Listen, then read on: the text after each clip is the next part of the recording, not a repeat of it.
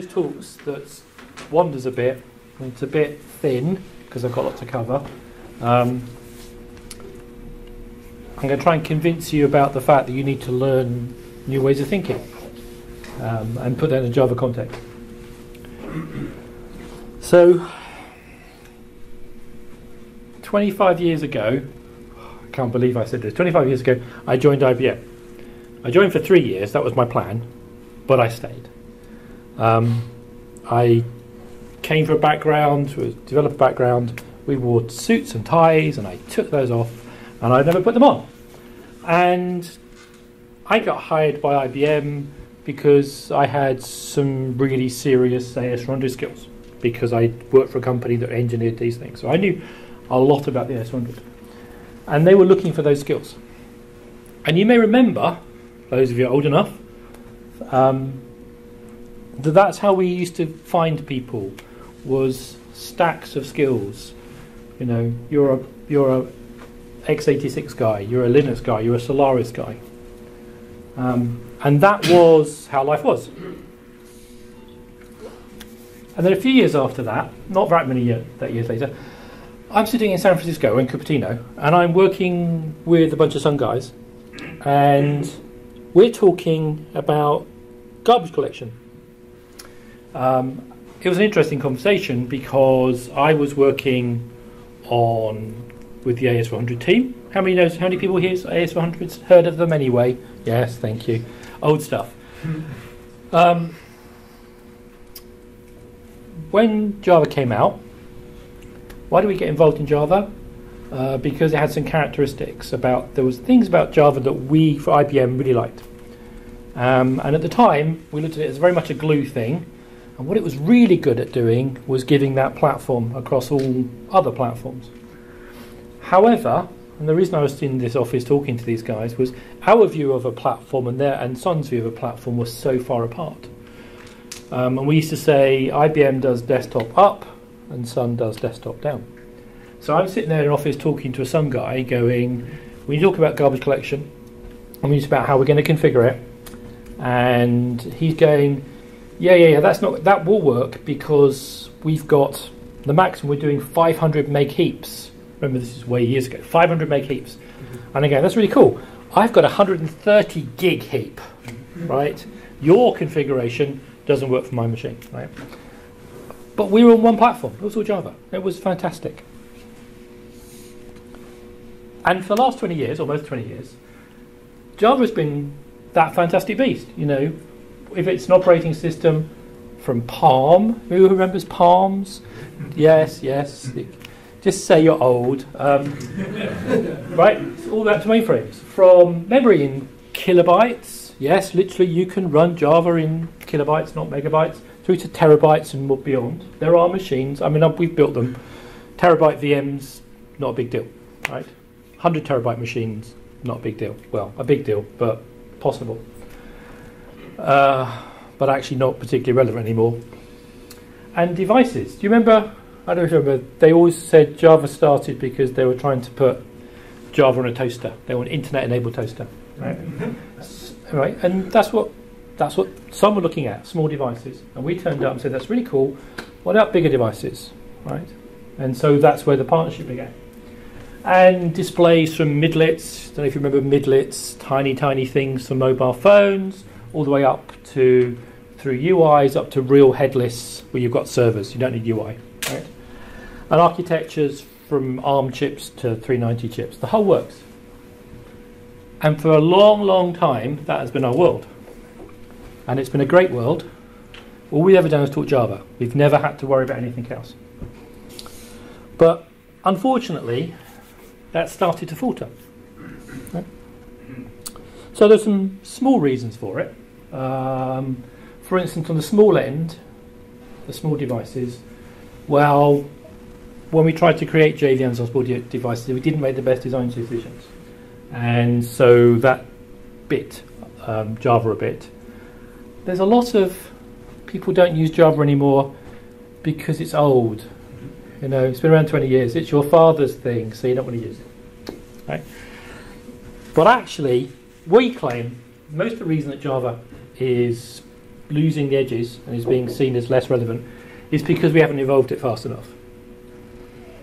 You look at how long it's taken to get stuff out. So we're looking at Jigsaw. Jigsaw's coming out in Java 9. It's 10 years since we started having conversations. Right? I remember those early conversations with Mark Reinhold and others, and there was all these conversations about what it was going to do, and we had conversations about whether it was going to be something new or OSGI and all these things, and it just went on and on and on. It's a big job for sure, but it still took 10 years. The Lambda JSR, again, took 5. Right? It's just not fast enough. Right? And then we've got cloud and containers. So cloud says fast startup, small memory footprint because you charge for memory. We want to have it in containers. We want high resiliency. We want a whole bunch of things that Java was never even thought about doing. Right? And they're here. They're now. We already know that, right? So the question is Java going the way of the dodo? Right? Are we on the slippery slope? And have I hoodwinked you into coming to hear about the end of Java rather than the future of Java? Right? And it's J. Goldstein's vision of Java on the toaster toast. Okay. Well,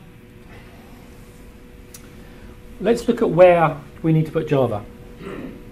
So we need to put it in the cloud. We need to do data analytics, because that's another big thing that's appearing. I quite like the logo, but I'm not sure if it means data analytics. And then machine learning, right?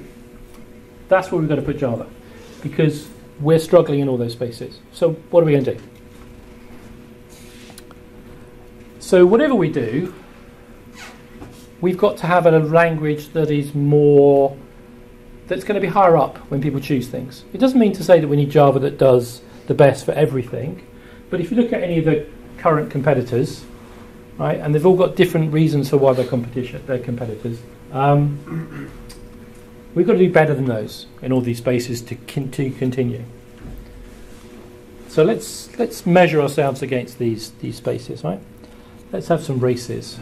So this is audience participation, okay? I'm going to show you a few benchmarks. And we'll talk about whether they're any good or not later, but let's start with the first one.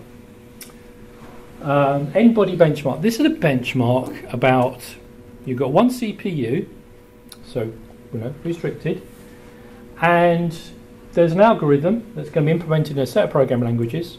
It's a small algorithm, which is the point of the micro benchmark, and it's going to calculate so many thousand new positions of the Jovian planets.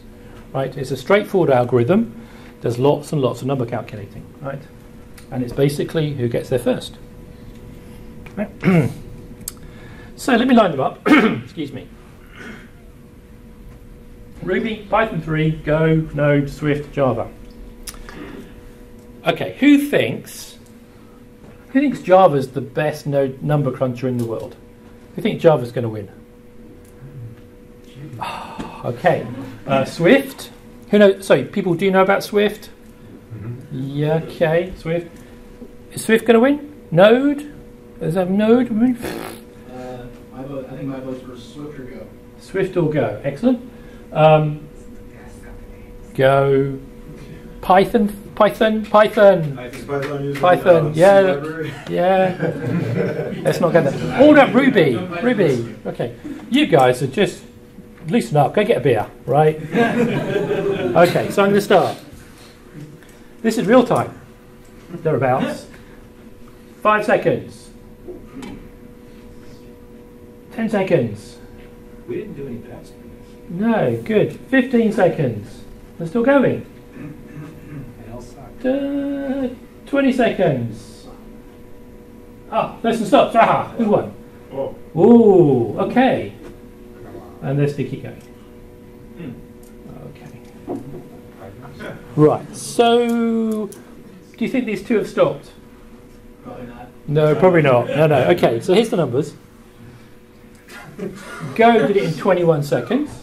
Swift in 21 seconds. Java in 22. There's not much in it. Node was a bit less behind. Ruby and Python. They're the guys at the back of the marathon. But Right. it all depends how you use it, because I was in a presentation of Instagram and they are using Python as well in Instagram. Yeah. They explain how you scale the Python, so Yeah. I believe in Yeah, this. yeah. Bear with me. That's one benchmark. Okay, I get your point. Let me show you another one.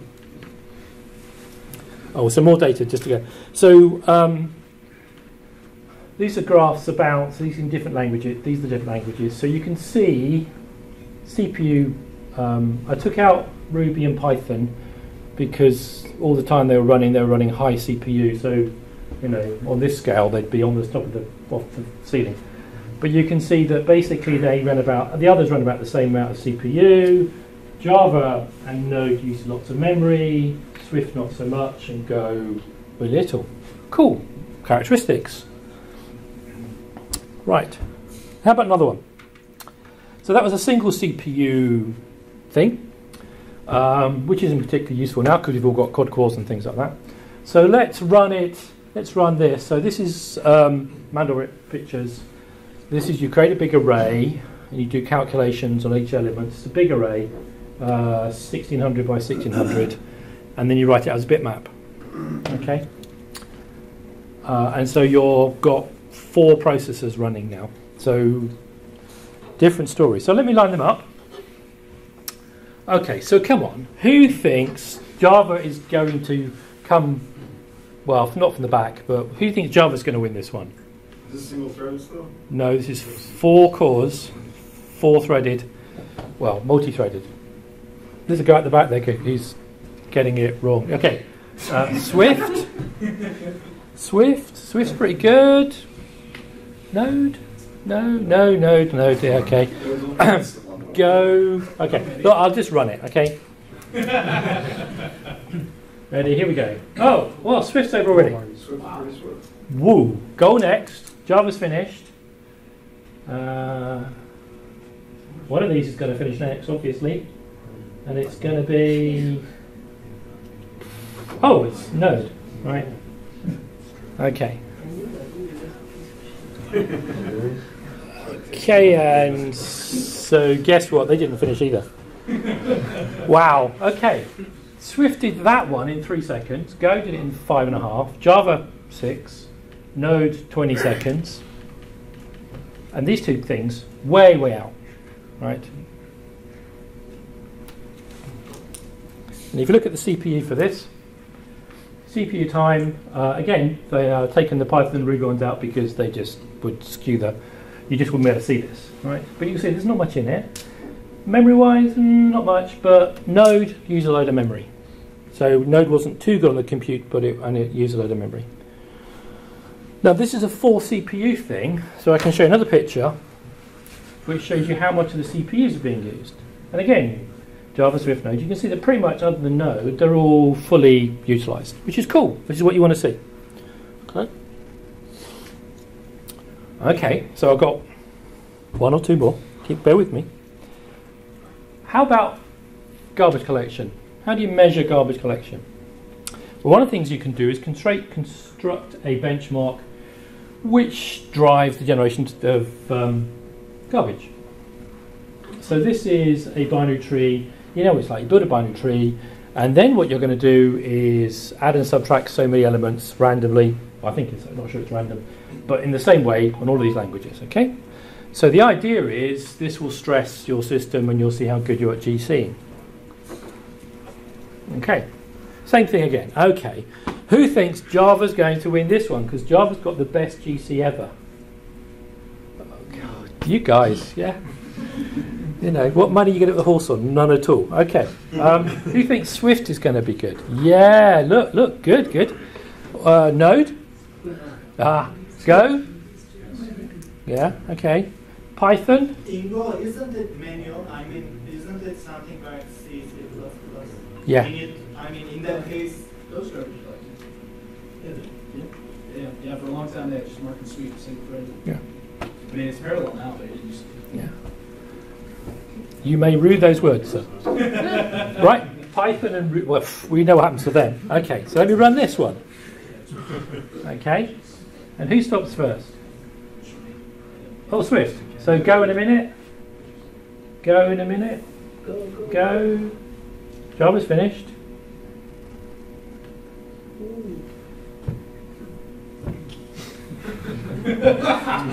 Okay.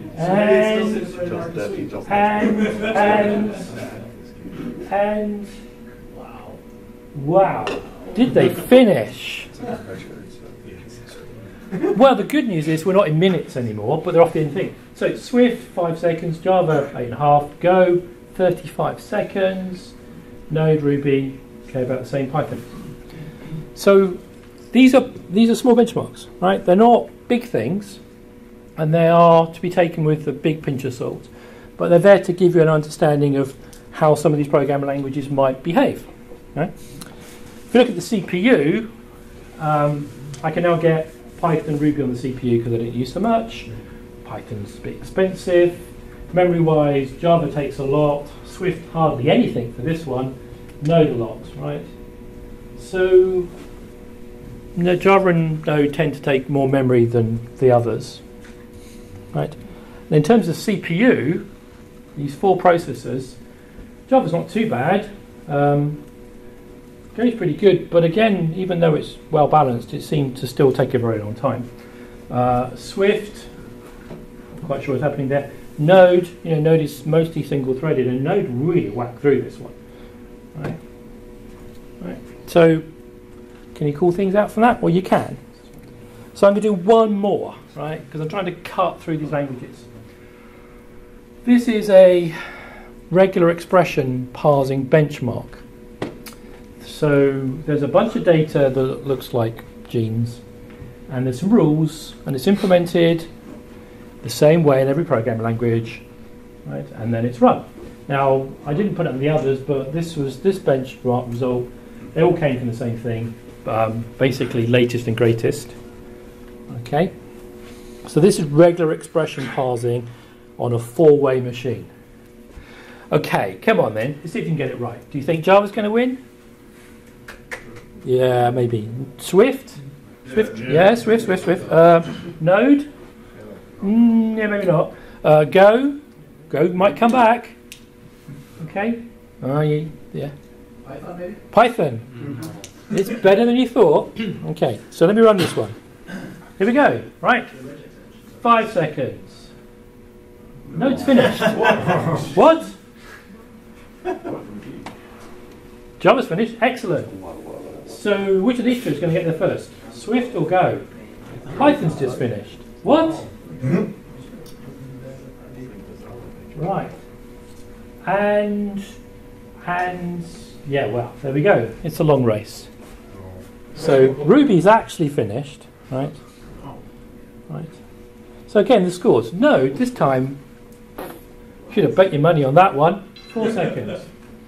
Java, not bad. Python amazingly comes in from being minutes and minutes and minutes. Ruby, similar. Go, compared to other things, way out. And Swift, don't know what happened there. Right? And you look at these things, you look at CPU, not much CPU being used. Java's got lots of memory, Node's got lots of memory. Swift is pretty low, and the others are not so much. And then if you look at the CPU, Java's the only one that managed to get the maximum amount of throughput out of all this, right? That worked really hard to get there. Some of the other languages, so Node you're not going to expect, because Node is basically single-threaded anyway. That's its design point. Swift didn't do too well, and these others, well, they're okay, but Java was quite good, right? It's not the best, right?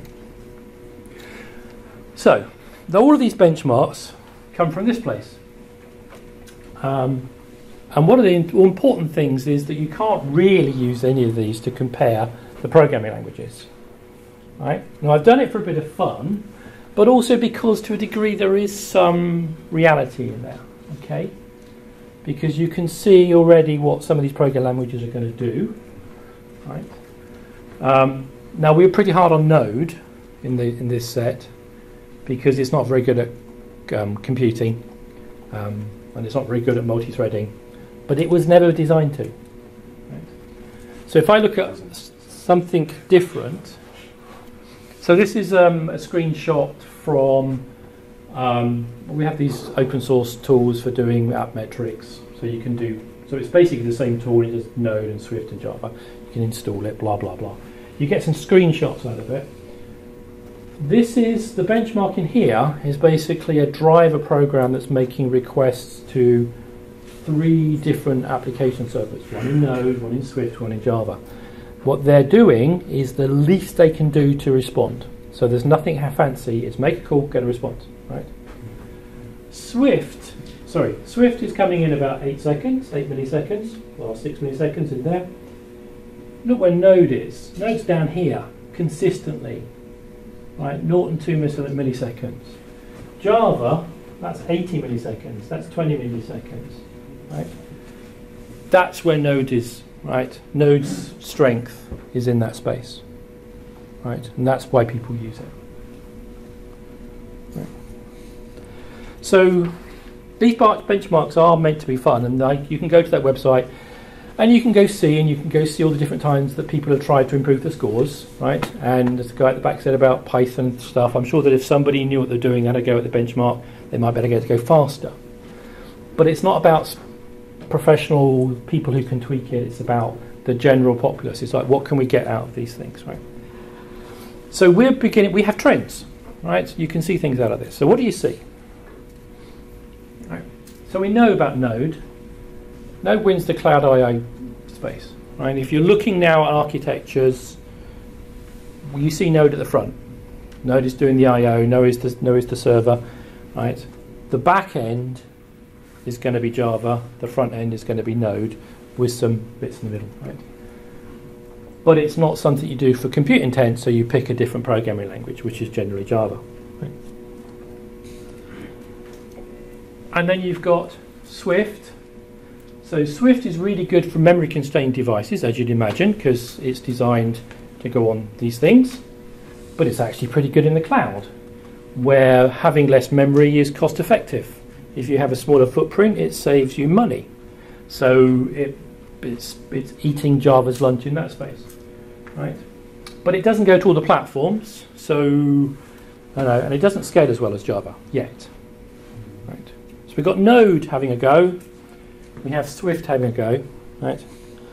Go was on there a lot, but actually Go is more of a C programming language than perhaps something you're going to use to contend with app servers, etc.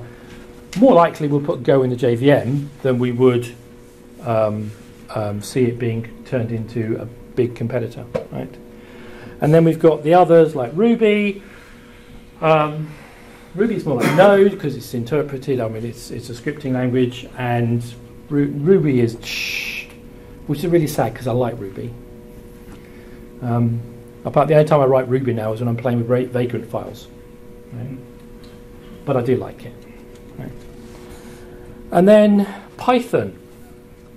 Python is a strange beast because it's being used in data analytics and machine learning. It is the primary programming language for you to learn if you're going to go and do data analytics, machine learning, neural networks. Mostly you're going to go learn Python. And the reason that you're going to learn Python is because from a Java community point of view, we sort of let that happen because we didn't evolve fast enough, right? So, I mean, partly it's because it was the old as well. It's not Java, so therefore it must be good. But a lot of this was so much down to us going, we know what we could do, but we didn't do it fast enough, right? So that's why you'll see that IBM, as a player in this community, but also from a commercial interest, is investing in these 3 programming languages because that's where they fit, right? We know how they overlap, right? We know that there are different communities. There's a Java community. I can go talk at a Swift community or a Node community. If I do that, I reach pretty much everybody I care about. And these are things that are running on cloud. These are things that are running on desktops. These are things running on small devices. That's where the money is. Okay, so that's why we're doing these things. But what about data analytics and machine learning? Right? What are we going to do to get Java in there? Because I said that's a challenge. We need to get Java to be better, right? Well, so let's talk about let's talk about Java and JavaScript and Node and Swift as things, as VMs, as runtimes. So the first ironic thing is, well, what are they written in? They're all written in C. So the behaviour that you've seen in those benchmarks comes out of the design more than it comes out of anything else. It's not like we wrote one in C and one in BASIC, right? They were all the same, okay? And they have different design characteristics. So the first one, let's do the first one. So this is a runtime language. So it has a VM. That's a runtime.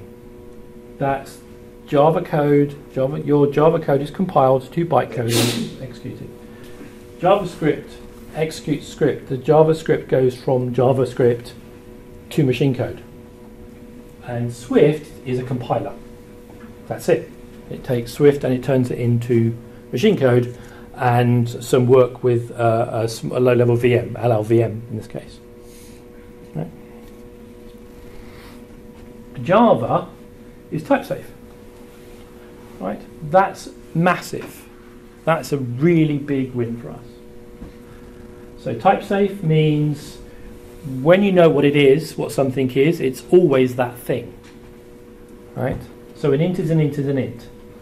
And that means JITs can do fabulous things because we can look at where that's an int all the way through. So if I know that it's an int, I can compile, I can optimize massively.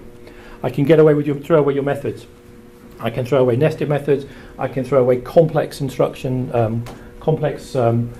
combinations of methods because I can work out what it's trying to do because it's type safe. Right? With JavaScript, I can't do that. With JavaScript, I don't know that an int's an int. Right? It's a thing until the very last minute. Right? So if you think about what that means is the opportunity for optimization disappears. It's very small. Right? Swift, well, Swift's got type safe, so that's fine. Right? So in this context, it's the difference between these two. Type safe is one of the biggest things that we have in the Java space. Right? So bytecode, which we can take to JITs. Bytecode, we can create new bytecodes. We can add into Java new things. Right? We can easily install it. We can take your Java code and compile it to new bytecodes. We can create bytecodes. We can modify bytecodes. There's a good line between the two.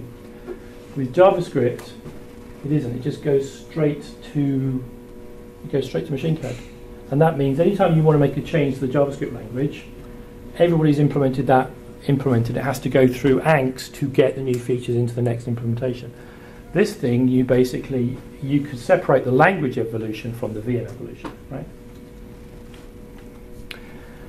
And the other thing that we can do because of this is that we can optimize again and again and again and again. So those micro benchmarks are great, but they don't show Java off in its best light because the thing that Java is very good at is spotting the fact that your workload has changed and going, I can re-engineer, I can re-optimize. Right? That is a big plus. Right? And then garbage collection. We have GC. We have some of the best garbage collection technology, probably the best garbage technology in RVMs, bar none. The industry has spent enormous amounts of money on that. Right? Now, running garbage collection in separate threads means you've got to put more memory. We all spend time trying to tune our VM so it doesn't run out of memory, and that's because you're trying to get the balance right between how fast GC can keep up with things. So we end up giving more memory for higher throughput because our GC, as I said, is the best and is designed for massive throughput. JavaScript has garbage collection, seems to be alright, but it's a single-threaded thing, so it never seems to get hit that much. Swift uses reference counters. So what that means is that every time you use something, you pass it on, a number in the object gets set, and every time you release it, the number goes down. When it gets down to 0, you drive some GC, or you drive some deallocation. That means two things. One is that you have no idea when garbage collection is going to take place. It takes place on some thread at some point when some object is released, and that might trigger all sorts of long memory releases. And the other thing is you can have circular references.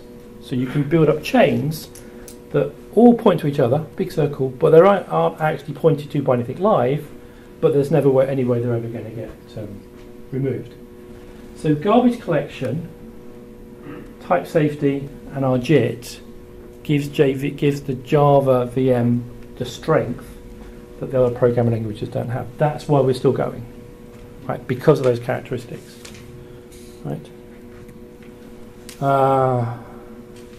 And threading, yeah, well, we have a really good threading model because it was designed from the beginning. We've put a lot of effort into making sure that the cost of synchronization is as small as possible, and we work out, because we can, whether or not we even need to do so, right? Whereas JavaScript is single-threaded, which is great, means you don't have to do any locking at all. It's all handlers, it's all callbacks, but it means if you do want to scale, you have to start another process, right? And you can do that trivially with a JavaScript, but it's heavyweight, right? And well, Swift has concurrent work pools, which is basically the same, right?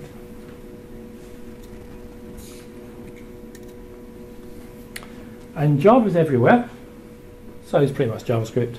Whereas Swift is actually mostly on Apple platforms, so Windows and stuff like that, and Linux.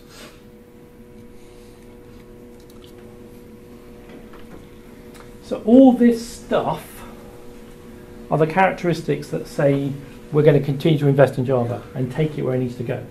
Because at the end of the day, this is so valuable. This is why it's still going, right?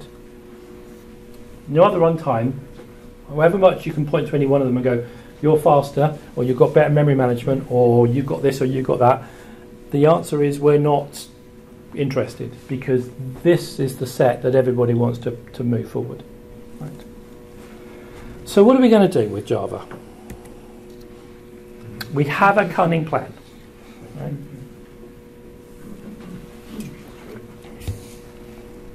So some things have been happening. It's not just about technology, it's about community. It's about the relationships between IBM and Oracle and any other body, anybody else who's participating, Red Hat. We're a community and we work together. One of the things you would have seen recently is the announcements about a new cadence of Java releases, right? So we're now going away from plodding along every so many years for the next release to every 6 months, dunk, dunk, dunk, dunk. This is in direct response, and Mark Reinhardt was talking about it at the Java 1 keynote, about the fact that we need to go faster. If we don't go faster, we're going to lose, right? And so we're trying to do that. We're trying to find ways to build faster to release plans.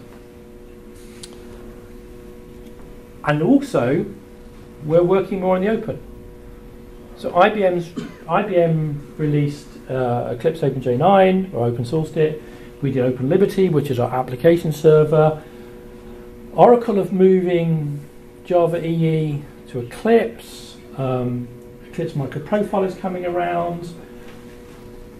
If we are going to make Java the best and continue to be the best, it's too big to do on our own.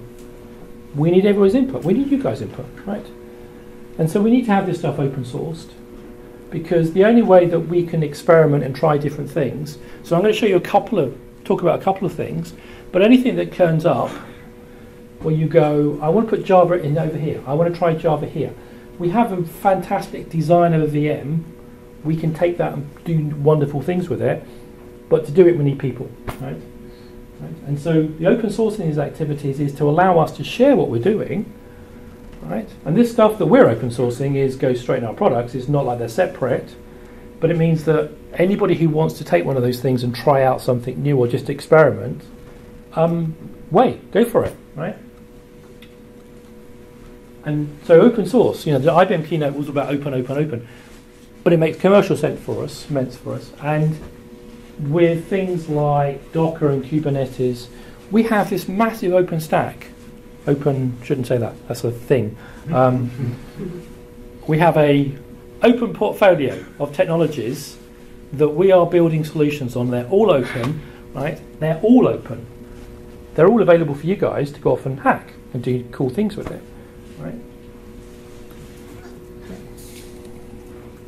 So the idea is that those cadences we had, whether it was Lambda and modules and things, we need to make it go faster. So the whole point of what we're doing so far is to enable us to do that, to get you guys involved, to get startups who've got a great idea for doing, some sort of new GC, or they want to embed it in hardware.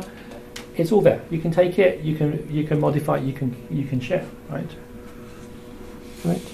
And there are all these different.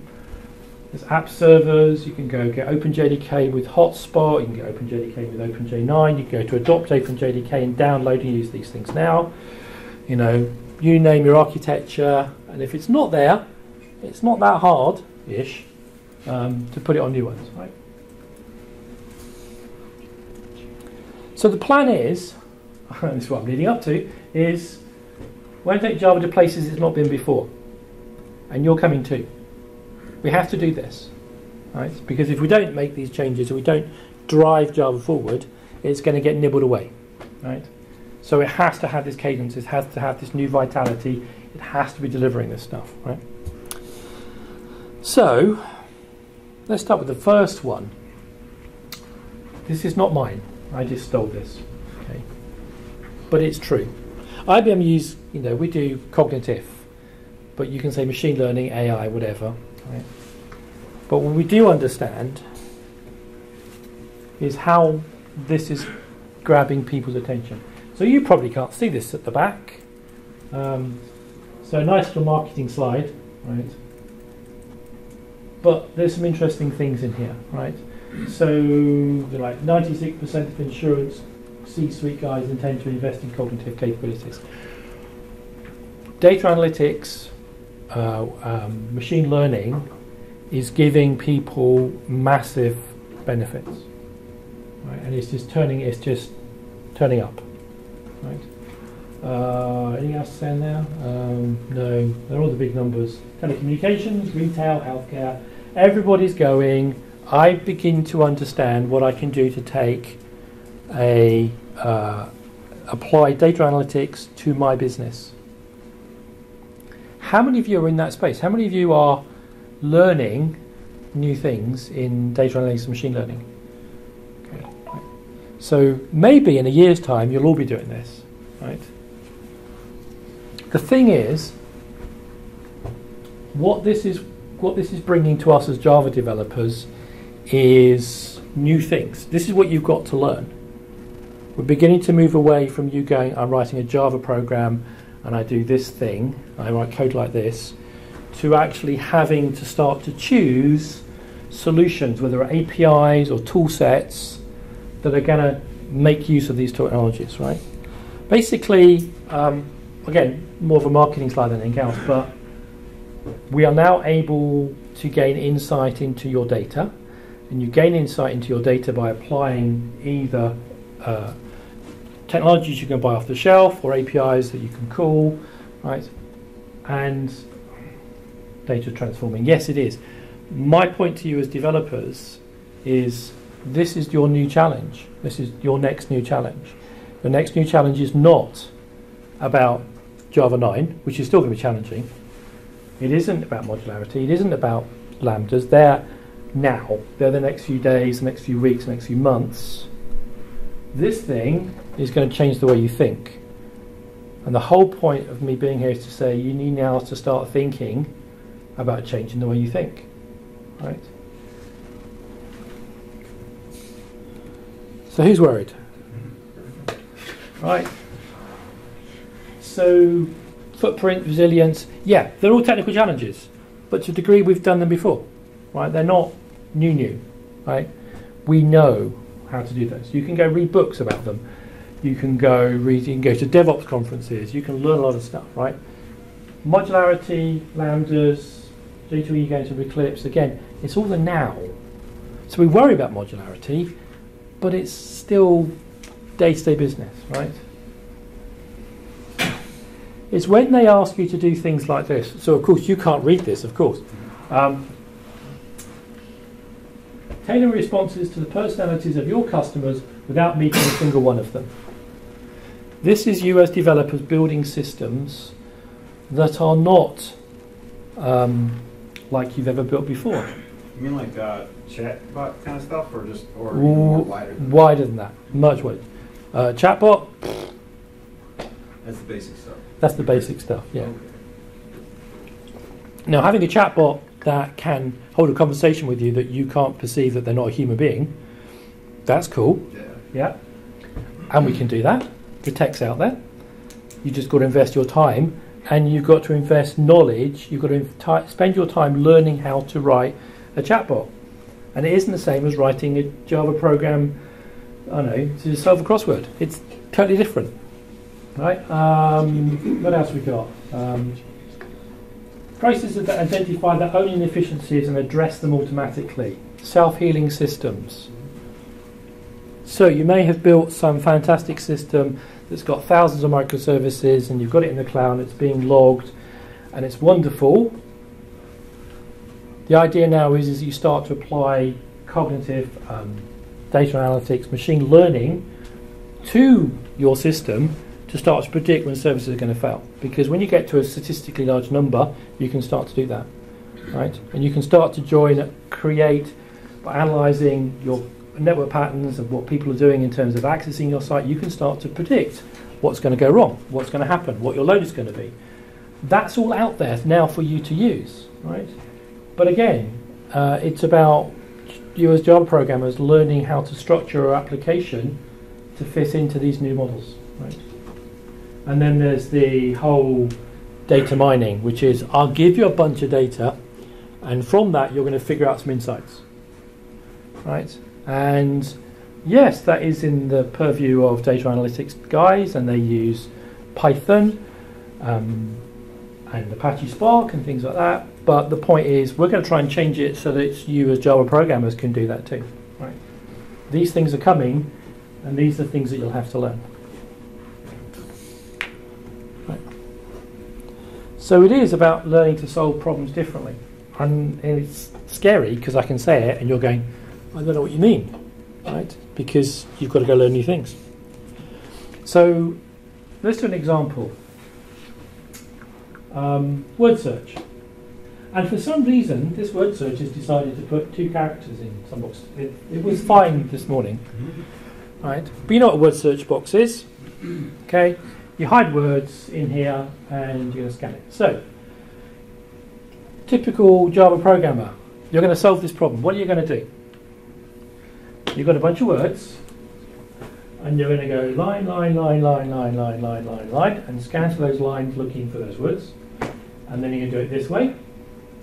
And if it's one of those nasty ones that does it this way, or in reverse, you've got to cater for those. But you know how to do that. That's just Java code, right? I mean, pseudocode, but you know what I mean? You know how to do that. Easy. It's just Java. And if we said, well, it's pretty big, this word search, and you decide that you're going to break it up and cluster it because you can, there are technologies, Hadoop, Apache Spark, which you can start to learn. So the first thing you've got to do is learn how to compartmentalize this data so that you can take a chunk of it and send it to Hadoop. So now think of the complexities of what it takes for you to find partial words. So it's not the whole word, it's like, well, what if I find a bit here? Is that a whole word? Or I don't know, I haven't got the rest of the data. Right? So now it's got more complicated. And then when you've got some partial searches, you've got to bring it all back together again. So how many of you are doing anything with Apache Spark? Anybody doing? Cool, cool, cool. Right. So this is your next challenge. Not just Apache Spark, but this concept of having to think about your data differently. You've got to restructure your data in such a way that you can drive it through these, and then bring the results back together again in a performant way. I can't teach you how to do that here. That's what you're going to have to learn, right? And on the back end now, and this is real life, right? You've got CPUs, you've got GPUs, you've got FPGAs, and you've got ASICs. That's hardware specifically created to solve a particular problem. That's like one up from that. GPUs, you know what GPUs are, and normal CPUs, right? So you can't just take this model of this piece of data. If you had a combination like this, you've now got to think about not only how you're breaking the data up, but how you're going to take that data and get these things to deal with it. Because now you're going to have to start learning about these things. And this is probably the one you're going to hit the most soon, right, is GPUs. Anybody done any GPU programming? Good, good. And you're still here. Well done. GPUs. GPUs are not CPUs. GPUs do lots of massive parallel. They do the same execute. They execute the same instructions at the same time on a different set of data. Right? We have built into our JVM examples of this, so you can go off and if you want to go off and get our OpenJML stuff, you can get CUDA4J, but there's also some built-in stuff. So, for instance, you can take int streams. If you construct it properly, and you tell us to, and you have a GPU that's good enough, your work will get offloaded to GPU. Right? So here's one of the things that we're doing, and this is where you're going to see more of this. More of us creating Java APIs. More of us creating Java APIs that map the execution model and allowing you to start to think about it, but it's still going to be other things that you have to think about differently.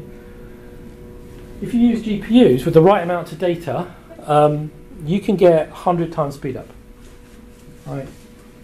So this is so good, everybody's putting these in data centers. So our data centers, the soft layer stuff, you can go by GPUs. Massive, well, they're about user size, but massive capability. And you can get loads of those. And if you've got data of the right type, so that might be doing word searches, it might be doing mathematical calculations, it might be doing image manipulation, you can put the data in Java and have it executed on the GPU. Right? The challenge for you is you have to get the data in the right form for that to be useful, and you have to make some decisions about how cost effective it is to offload. Because it takes time to move data from the VM to the GPU, because it's a different CPU, has a different bus for getting to. Right? If you get it right, massive improvements. Right? You have to have the data in different formats. Right? So again, what you've got to start thinking about is how you're looking at your data. I can't really say go read this, go read this. You can go Google with this stuff. It's the data. It's the data transformations that you need to think about, and it's the fact that these technologies are bubbling up. You will be getting more and more access to GPUs. You can go get. There's a project called Sumatra, which Oracle started, which was with AMD. And that was about taking Java and compiling it straight to the GPU. That's still around. That works quite well. We've gone with NVIDIA. We have a different approach. But you can go make use of that now. Go play with it and try it out, right? And get the value of GPUs in your business, right?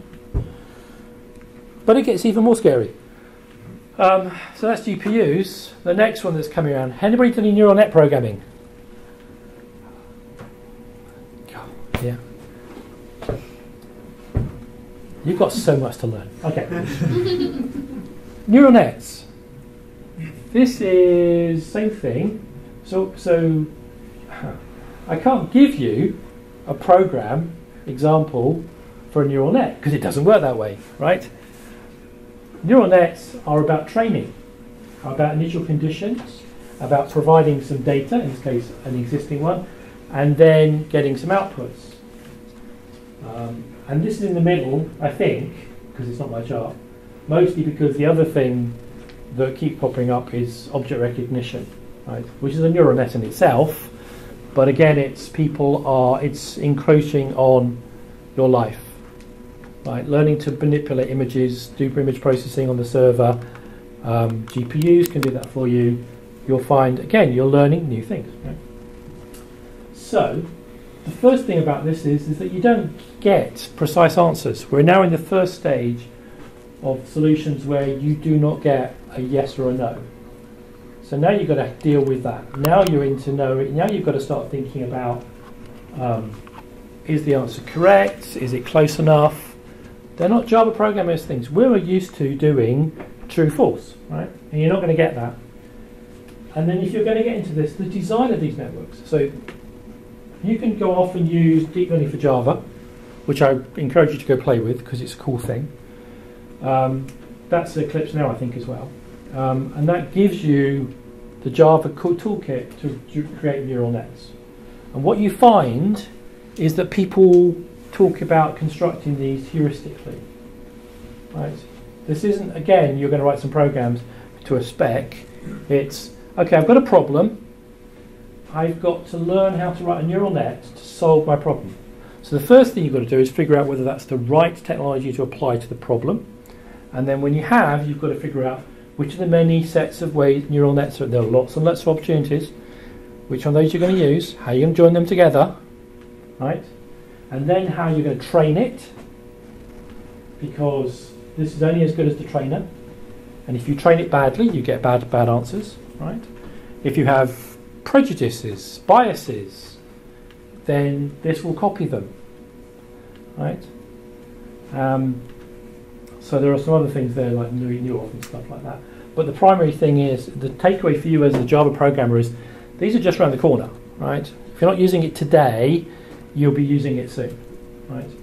And it's a totally different world because you're constructing things much more heuristically. It's becoming more of a black box, right? And the answers are not anywhere near as solid as you might like, right?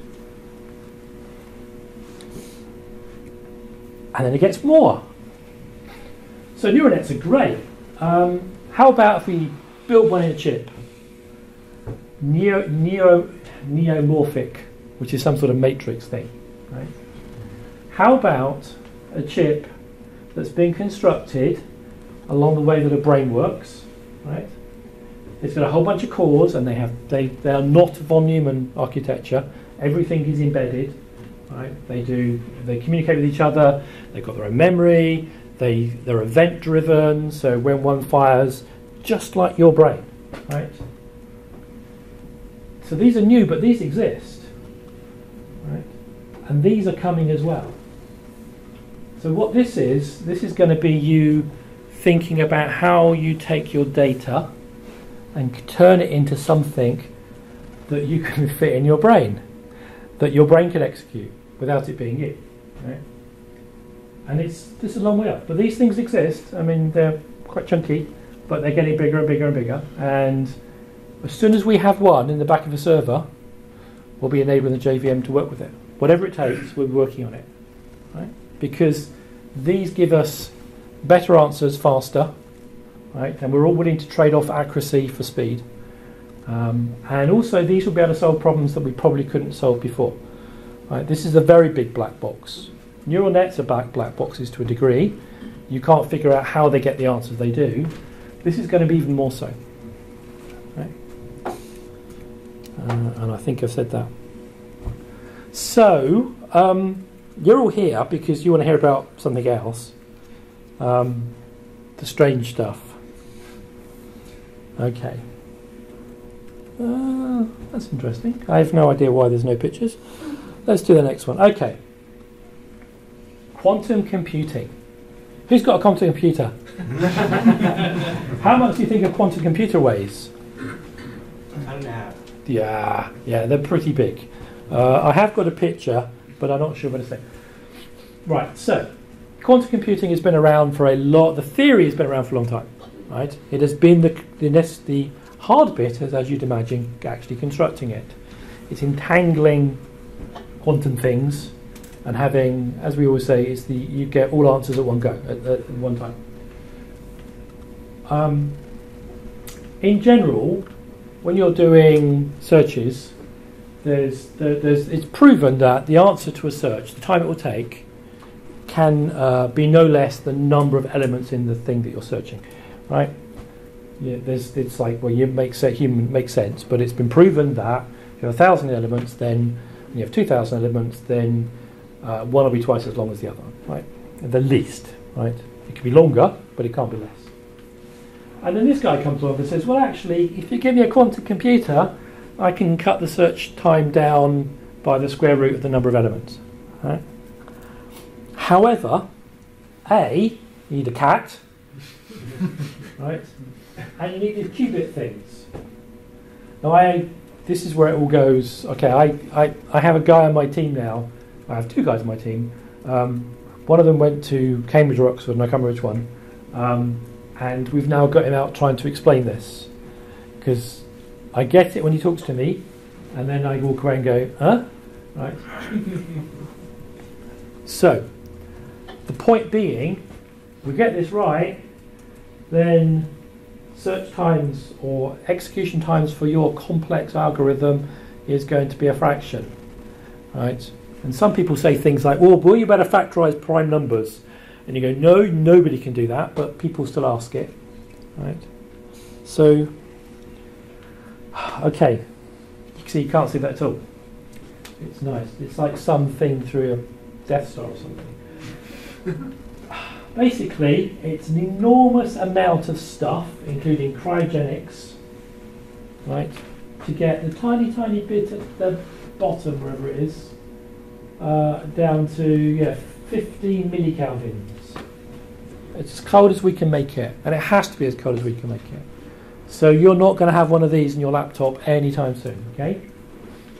This thing is massive, right? And, okay, but IBM's built one, and I want to say something like 15 qubits, right? So the more qubits you have, the more data you can search, the more arithmetic you can do, right? You need lots of qubits, right? So if you're going to do lots of data manipulation and your data is more than a few bits long, well, tough luck, you've got to wait, right? But once they get this into a manufacturing process and we can generate more, then you're going to get what people have been predicting, which is the ability to crack cryptographic encryption quickly. So the number that I saw was that if they could get 1 billion, and bear in mind we were only at the tens, we get 1 billion of them, pretty much any message being encrypted could be broken in, I think it's less than a day. So whereas the biggest supercomputer setup would probably take 2 years. Right? And the more we get, the quicker we'll be able to do it. So this is coming, right? So all your encryption is going to belong to us, but not for some time, right? How are you going to use this, right? Because I don't even know how it works, so I don't even know how to teach you what you do. But this is coming, and this is what's going to change your life, right? Or one of the things that can change your life. So you can go play with this now. You can go to this URL, and there is a live quantum computer at the back end. There's a programming environment, and it's not Java. There are some Python APIs, I think. So if any of you guys want to step in and write some Java APIs to replace, we'd be very grateful.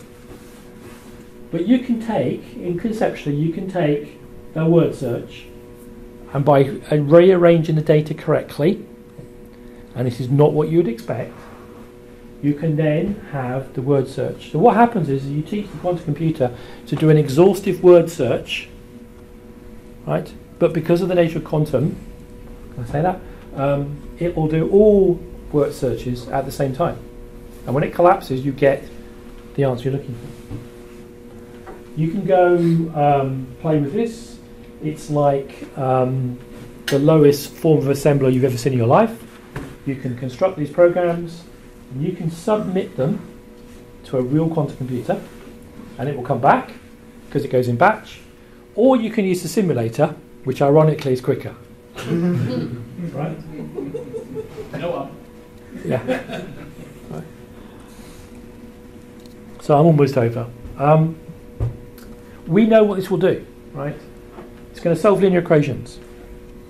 I can solve linear equations, which we spend lots of compute on. It can do it so much faster, right?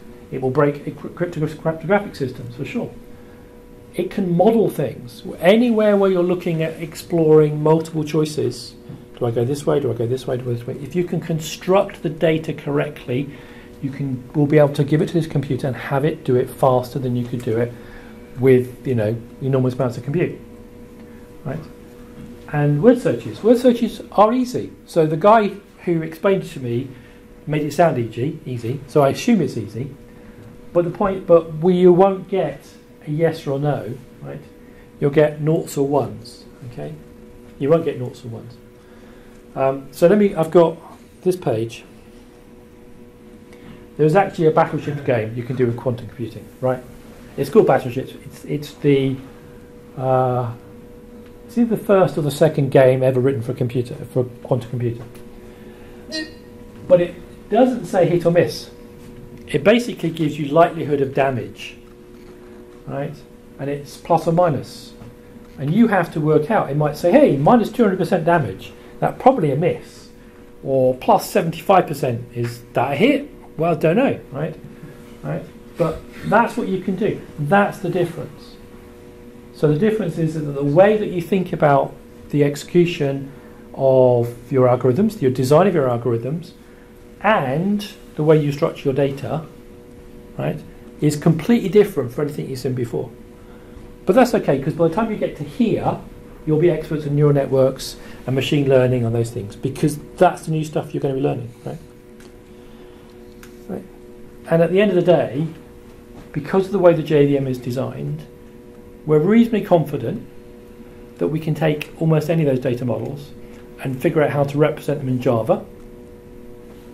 And it may not be exactly the Java you've got today, but because of the fact that we've got bytecode and we have GC, it takes away so much of the gorp that you don't have to worry about. And if you don't have to worry about it, then we can change the way we do things, right? So we're pretty certain that we're able to do that. We'll still be waiting for a quantum computer to turn up on your laptop, which is, some time away. But the challenge for you is you've got to start getting ready to think differently. Right? And there's a great opportunity. There's just, what does this say? So this is data. Right? By 2020, 1.7 megabytes of new information will be created every second for every human being on the planet.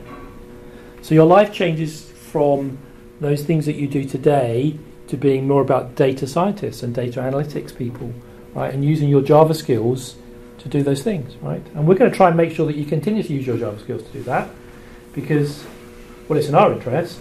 But if we fragment, it gets really hard to move things along, because if we fragment it and say, well, we're only going to do that in Python, not in Java, then it gets really hard to evolve things. So trying to have one platform makes sense for everybody, right?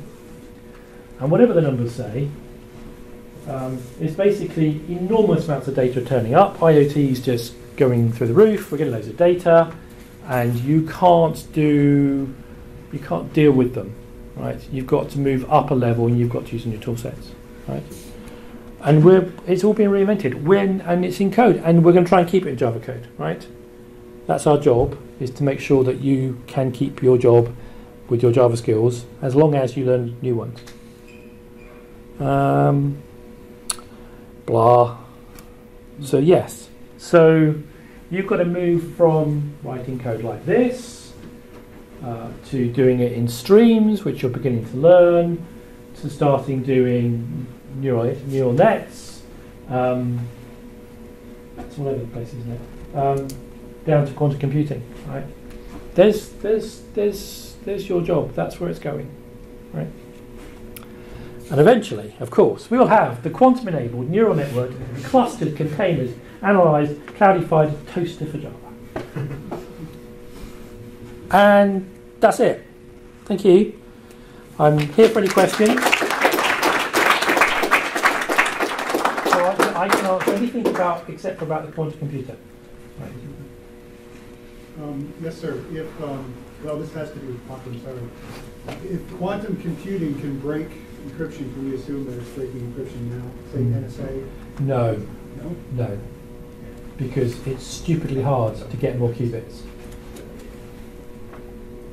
I mean, I don't know how close we are, but bearing in mind that even the ones that we have in the lab are only 2 or 3 bits more along than the ones that you'd see online.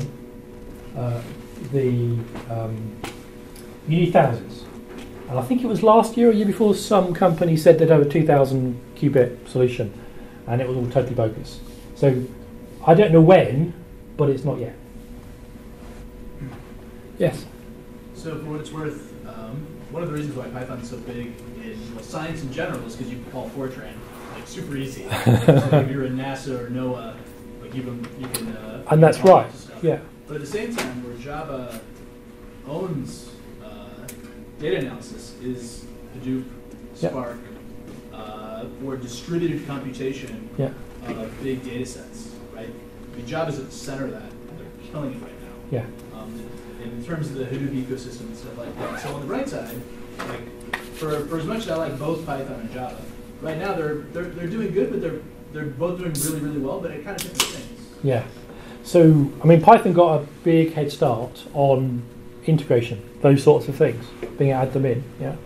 And in some ways, it doesn't really matter how well it performs because it's more glue than anything else. So I'm told, I don't know if it's apocryphal or not, but I'm told that if you're a committer on Apache Spark, of which there are not very many, you can get paid up to $1 million a year. Go on. Right?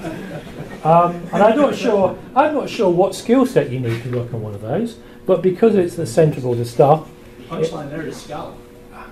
Yeah, but that's Java too, right? Right. As far as I consider, JVM is Scala too. Yeah. Just wait for Java to catch up to Scala, but feature-wise. Yeah, but you see, I'm on the other side of the mirror, right? I'm a VM guy, and you do whatever you want because it's still VM, right? You're still giving me a class file and bytecode. I don't care the rest of it, you know. Anything else? Okay. Well, thank you very much. Oh, go.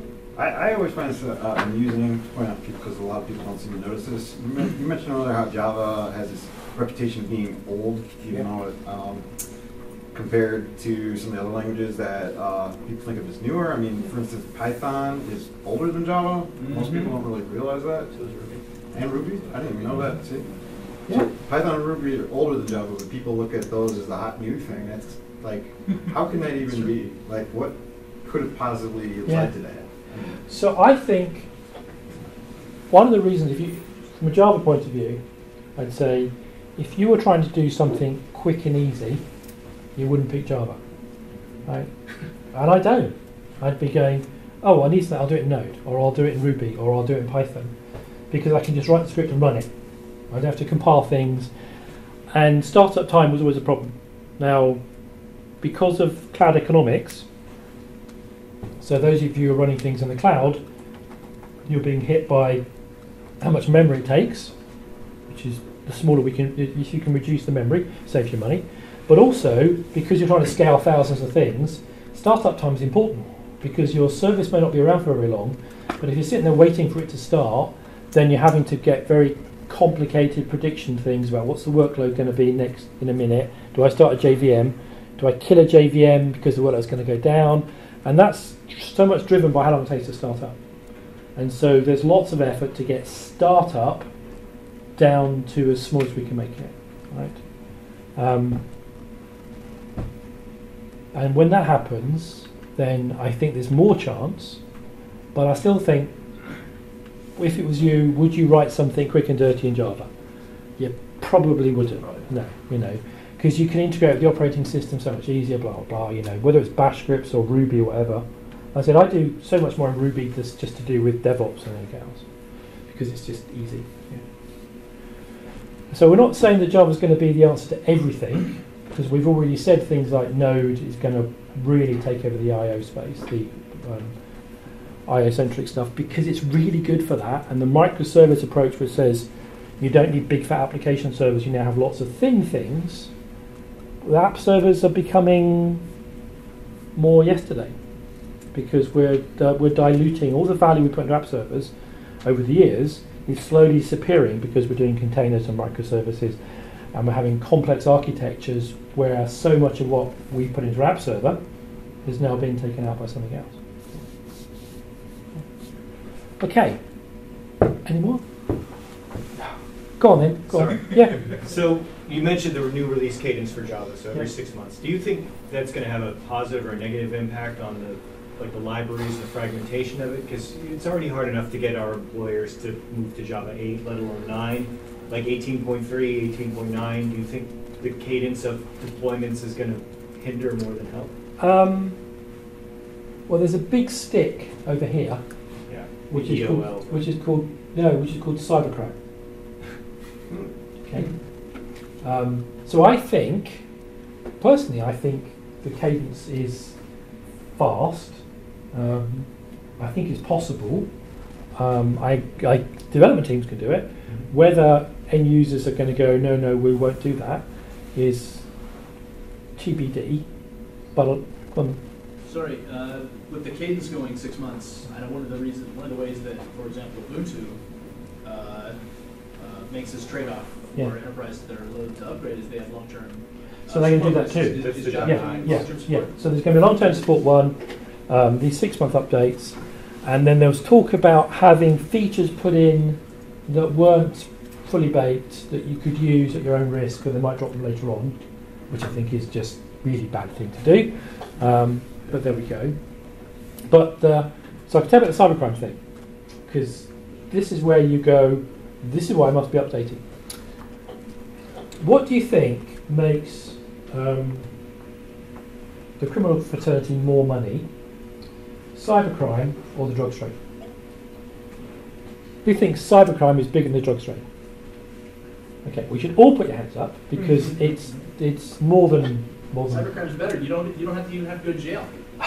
So cybercrime. So 2016, last year, it overtook the drugs trade, and by the end of 2019, it's supposed to be worth $2,100 billion, 3% of the world's gross national product, and it's the one, right? And it's just right. So actually, if you really want to get ahead, go and get no, I'm not saying. So think about this, right? It's growing. The people doing it, it's all organised. The people who do it are people like yourselves, but with a criminal bent, right? Developers, right? And they're really incented to do it as well, because profit share, and they don't get caught.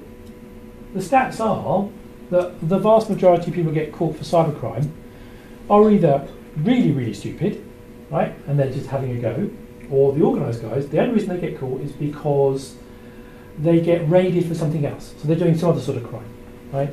Something that's more physical. They get raided for that and they discover they're doing cybercrime. It's horrific. So would it be your professional advice to not commit one crime while you're committing another crime? It's pretty good. Yeah. I think the other thing is not to mix physical and virtual. Stay out of meat space. That's where all the consequences are. But it's horrific, right? So, and they social engineer people. You guys are all perfect targets. Right? Developers we just do all the stupid things. I've got a whole deck I could show you about the stupid things you guys do, which I do, right? Like, who's written their own fully trusting trust manager because they couldn't be bothered to deal with certificates? Yeah! Oh. Right? How many people have Googled for how to turn off certificate checking on some tool? Yeah, we all do this stuff. All right? And those things that we do, the other thing we do, how many of you have downloaded some software from the web? Okay? How many of you have done that by putting a dependency into, say, a POM? Oh, yeah, okay, cool. How many of you checked the license for that thing in that POM? Okay, how many of you checked the provenance? Who's the guy who produced it? Can you find him? Has he got a record? right? How do you know, right? But we don't. One of the things we're so good at doing is inserting software into our system that we don't check, right? And there are so many examples of where that goes wrong. I mean, I could talk for hours about how stupid we are as a community in how we trust people far too much. And it was all right a few years ago, but now the bad guys have got on and they'll take you, right? And we're so trusting that we're just all the time through, right? We tell them meetups. Yeah, no. Right, so... Nobody said you were getting out here live. Yeah. Right, was there any more? Okay, go on then. Oops, sorry, last thing about Quantum. Yes? I just wonder what the APIs are going to be like for us. If for nothing else, then Moore's Law has nothing to say about quantum. Moore's Law, for example, has nothing to say about 0 degrees Kelvin. We're getting close to there in terms of like that's a good point. In terms of the state. So I suppose my question is just, what do we think the interface is going to be like? Because only the big industrial players, Google, IBM, Amazon, Facebook, are going to be able to afford these machines. As developers, what do we think the APIs and the touch points are going to be like for us? Yes. Because we're not going to have one in our house, right? At least, I would say, in quantum speak, I would say a 90% probability none of us will have one. You wouldn't need air conditioning ever again. So it's a good question. We can write APIs that mirror, you can, basically there's a batch programming language, right? So you can create one of those through Java and you could submit it, but that's not particularly complicated. What we'd like to do is figure out how we can represent the execution model as Java objects or something similar, and then have you construct it. Right? Now the question is whether or not we can also figure out how to execute it so that you could run it with or without one. So ideally, that's what we'd like to do. Right? So it'll probably end up being some Java model to start off with. That'll be a set of Java objects that you can say that's a qubit, and it'll be one level up, but not completely abstracted. And then ideally, we'll do it in such a way that we can execute it. Right? But I couldn't tell you what it is because I don't know what quantum computing is. So yeah. Thank you. Yeah. Cool. Well, thank you very much. I appreciate your time. I'm going to go home, and then tomorrow I should be on a plane home, and I'm off to the UK, which I shall do this, and then next week I'm off to Bulgaria to Java 2 days, where I'm doing this pitch again. So thank you for letting me rehearse.